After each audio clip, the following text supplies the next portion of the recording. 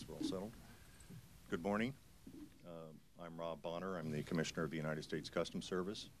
Operation Wirecutter is perhaps most important because it dismantled a network of Colombia's most prolific money launderers.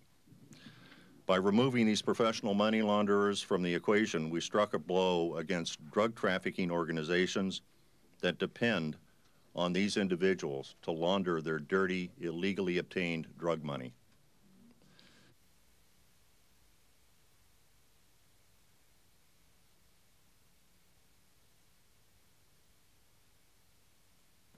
This case is important because it brought together the very best investigative techniques of the United States and Colombian law enforcement.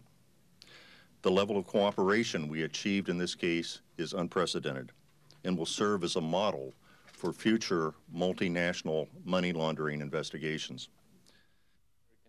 I don't believe any.